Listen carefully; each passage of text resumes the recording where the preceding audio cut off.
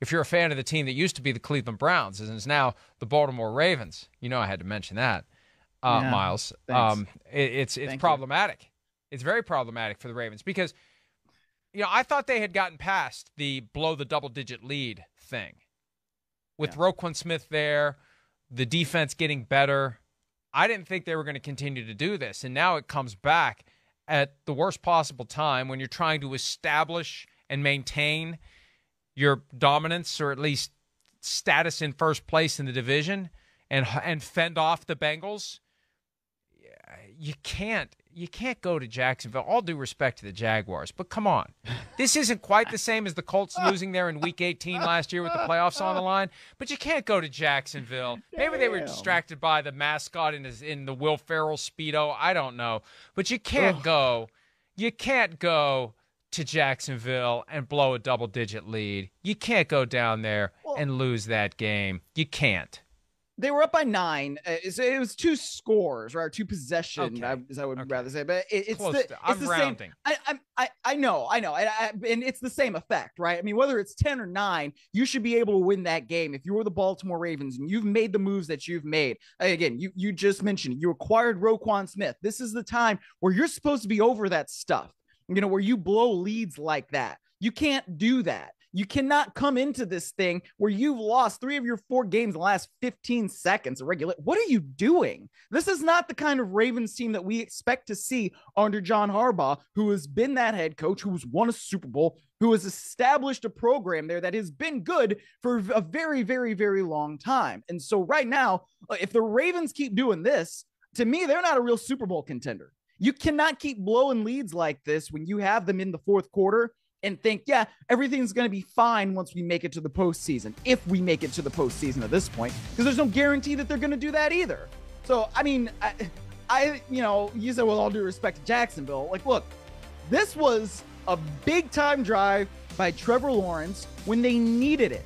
Okay. And we haven't really seen that kind of thing very much from him. And there are a lot of reasons that didn't happen last year, but this year you expect him to take the step forward with Doug Peterson. Maybe it took a little bit longer than we thought to really see this come to fruition. But that's the kind of thing that you draft him number 1 overall for, so that he can go in there and he can lead you to a victory like this at home when the chips are down, when you're behind. Who knows what this is going to mean for Trevor Lawrence and the Jaguars and Doug Peterson going forward, but at least for one day, that's exactly the kind of progression that you want to see from that team. I know, but the problem is when it happens, it's so sporadic. It's the kid who randomly shows up with straight A's, and while he's proud of himself for getting straight A's on one report card, the question is, why don't you do this more often? Like, why was it this 9 weeks as opposed to all the others? And until you show consistency with performances like that, it's not going to be regarded as anything more than an aberration. Yes. And that's absolutely fair. But I think the difference I would say with this is that we haven't really seen it much before, right? And Trevor Lawrence is still the young quarterback. He's still learning. He's still progressing. It's going to take time for him to unlearn all the things that he was taught last year from that god-awful Urban Meyer regime. And with all due respect to the coaches there that are really good coaches, and I know that there were some, but when you have the guy in Urban Meyer who did everything that he did to ruin a culture last year, that really sets him back as a QB. So I think now it could be that he's just getting more comfortable with Doug Peterson, but also you have a defense that has tended to blow in 2 possession leads. So it's kind of a combination of the column A and column B thing here. And even after all that, and look, I got to give the Jaguars credit. Usually, there's a lot of factors that go into the question of whether or not you go for 2 in the final 20 seconds of a game, the final minute or 2 of a game. If a 1-pointer ties it and forces overtime and a 2-pointer wins it. General rule of thumb for me is if I'm the team on the road, I'm more likely to go for it than to play for the tie, because I just want to take it and end it and get out of there, because the home field advantage could be the thing that's the difference maker in overtime. And also if I'm the lesser team, if I'm the team that's not supposed to be there, if the other team is better, whatever that means, better than me, then I'm taking the opportunity now, because if we extend this game, chances are they're going to wake up. And I think that's what motivated Doug Peterson yesterday in large part. Yeah. And also there's other more nuanced factors like how do I feel about the plays I still have in my bag for this 2-point conversion? Do I have one I really like? Do I think it'll work? Dare I use one that I've already used? You're not supposed to use a play again. Well, why? It worked. Use it again. But how do I feel about the play I would use here? A bunch of factors go into it. But it was the first time ever, Myles, the NFL pointed this out yesterday, since they adopted the 2-point conversion back in 1994, that 2 games the same week were won with a 2-point conversion in the final 2 minutes. And actually, it was the final 15 seconds. Chargers over the Cardinals with a 2-point conversion in the final with 15 left.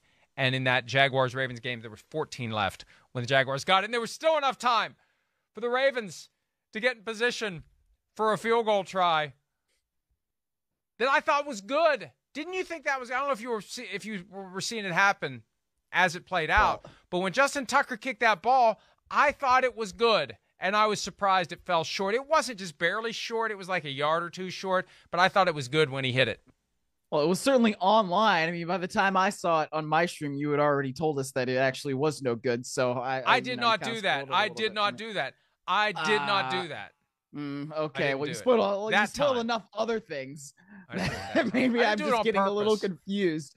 I know. Sorry, it's okay. Sorry that as I sit here in my bunker in West Virginia, I have a real-time fiber optic feed from all the stadiums, and I see exactly what's happening as it's happening. Sorry. Yeah, sometimes it's helpful. Sometimes, you just give a little spoiler. That's okay. It's the way it works. It's the way technology is. But yeah, I mean, look, it was on target.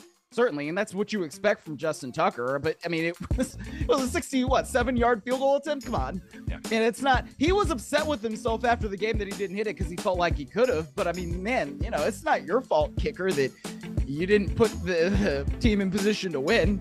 You didn't give up 4th and 5 after having 3rd and 21.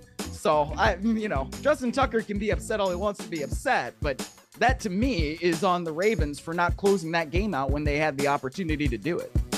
That would have been something though to steal that win with, and it would have underscored yet again the value of Justin Tucker, future Hall of Famer, most valuable kicker in the NFL, a weapon that can be a difference maker for you from not anywhere, but you know what I mean, under any set of circumstances. It really didn't take much when the kickoff from the Jaguars after they went up 1 was kind of and they returned it like out toward the 35 or 40. Chris Sims yelled out, because I've got a constant connection to the NBC viewing room on the weekends I'm not there. You're going to put him in a position where it's one completion and out comes Justin Tucker and he wins the game. And it almost played out that way. But obviously it didn't. The Ravens lose. They fall to 7-4. And there's something I want to mention real briefly here. He deleted the tweet, which is good. And I understand that, Lamar Jackson's young, he's 25, and people get caught up in social media, and it's hard to not take the bait sometimes. I still give in to that temptation.